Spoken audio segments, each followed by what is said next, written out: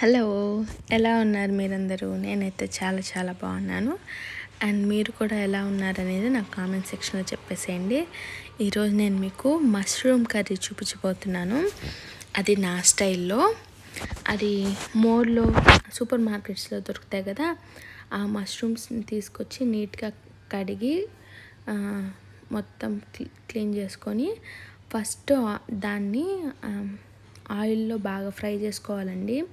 అంటే డైరెక్ట్గా వేసేయచ్చు, కానీ ఇలా ట్రై చేస్తే, ఇలా వేస్తే మష్రూమ్ టేస్ట్ చాలా బాగుంటుంది అని నేను చూశాను అనమాట.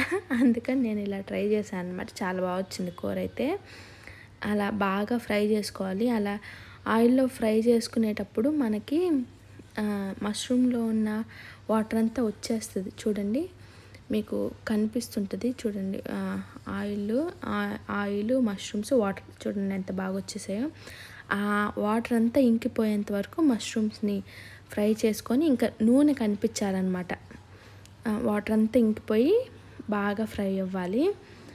అది అప్పుడు ఆ మష్రూమ్స్ని తీసి పక్కన పెట్టుకొని దాంట్లో కొంచెం షాజీరా, ఒక్క యాలుక, ఒక లవంగ, చిన్న చెక్క వేసాను. అంటే నేను తీసుకున్న క్వాంటిటీ 200 గ్రామ్స్, దానికి తగ్గట్టే కొంచెం వేసాను అనమాట.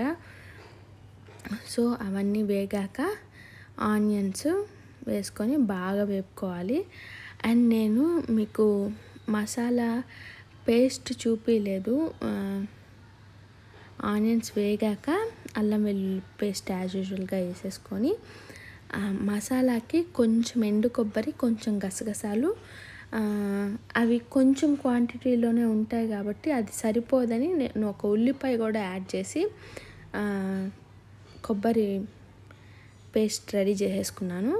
అండ్ అల్లం వెల్లుల్లి పేస్ట్ బాగా వేగిపోయాక ఆ కొబ్బరి, గసగసాలు, ఉల్లిపాయ వేసుకొని మిక్సీ పట్టుకున్న మసాలా అయితే వేసేసాను అనమాట. అది కూడా కొంచెం బాగా ఎర్రగా వేగాక టమాటాలు వేసేసాను. టమాటాలు వేసి బాగా మగ్గించుకున్నాక పసుపు, కారం, ఉప్పు, కొంచెం ధనియాల పొడి వేసేసుకోవాలి.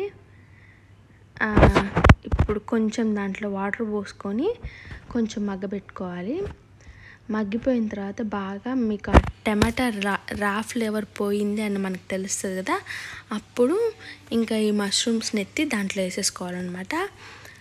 వేసేసుకొని కొంచెం సేపు ఉడకబెట్టుకోవాలి. గ్రేవీతో పాటు మష్రూమ్స్ని కూడా ఉడికించుకోవాలన్నమాట. అప్పుడు మష్రూమ్స్కి గ్రేవీ ఫ్లేవర్ ఇంకుతుంది. అండ్ మష్రూమ్స్ కూడా ఆ గ్రేవీలో ఉడికి ఆ టేస్ట్ వస్తుంది అన్నమాట.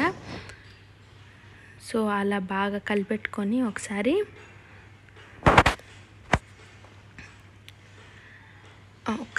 ఉప్పు చెక్ చేసుకోవాలి. ఆ టైంలో ఉప్పు కారం అన్నీ ఒకసారి చెక్ చేసుకొని అన్నీ సరిపోతే ఇంకా మూత పెట్టుకొని కొంచెం మగ్గించుకోవాలి. అంతే, మగ్గించుకొని దించేటప్పుడు కొంచెం కొత్తిమీర వేసేసామంటే చాలా సింపుల్గా రెడీ అయిపోతుంది. ఈ కూర అయితే చపాతీలోకి చాలా చాలా బాగుండిందండి. చపాతీలో తినొచ్చు, ఉత్త రైస్లో తినొచ్చు. వెజిటేరియన్స్ అయితే హ్యాపీగా రైస్లో తినేసేయచ్చు. సో చాలా చాలా బాగుండింది. మీరు ఒకసారి ట్రై చేసి ఎలా ఉందో నాకు చెప్పేసేయండి. చాలా సింపుల్ అండి. అన్ని ఇంగ్రీడియంట్స్ రెడీ చేసి పెట్టుకున్నామంటే చాలా ఈజీగా అయిపోతుంది. మనం త్వరగా చపాతీల్లో కానీ అంటే ఇన్స్టెంట్గా ఎక్కువసేపు టైం పట్టకుండా చేసుకునేదన్నమాట. చాలా చాలా టేస్టీగా ఉండింది. మేము చపాతీలోకి బాగా ఎంజాయ్ చేసాం ఆ రోజు. అండ్ ఇంకేంటి సంగతులు చూసారా, నేను కొత్తిమీర వేసేసి ఇంకా గార్నిష్ చేసేస్తున్నాను. ఇంకా అంతే, డిష్ అవుట్ చేసేసుకోవడమే.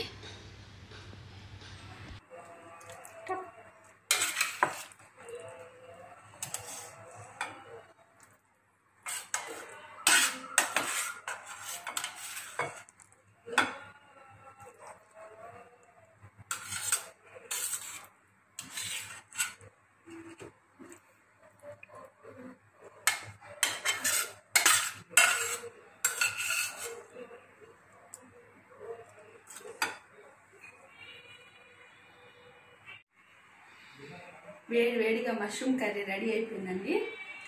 ఇది మనం చపాతీలో కానీ రైస్లో కానీ పూరీలో కానీ ఎలా అయినా తినొచ్చు.